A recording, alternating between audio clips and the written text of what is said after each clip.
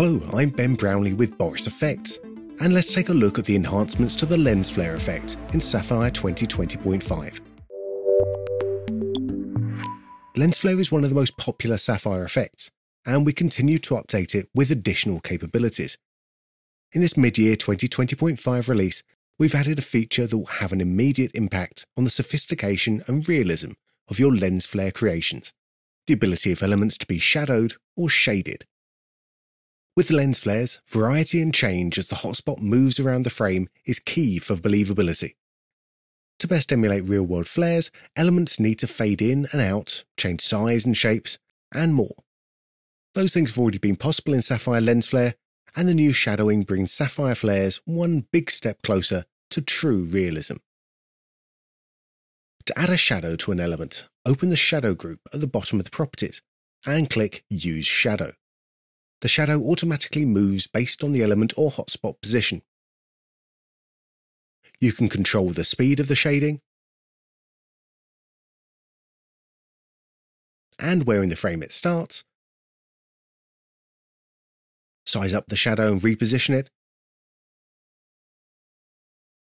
even make it semi-transparent, and flip it so that it shades from the other side, or invert the shadow. The shadow element itself is adjusted globally. Clicking the Shadow Parameters button lets you adjust the shadow softness and the shape of the shadow itself. You can preview the shadow element to help you visualize the changes.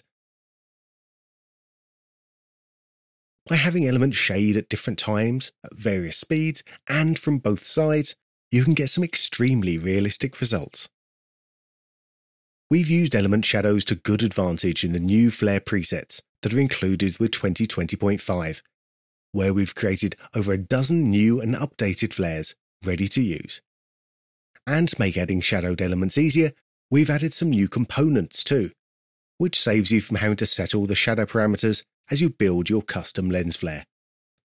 Choosing the right lens flare for your project has a huge impact on style and selling the effect.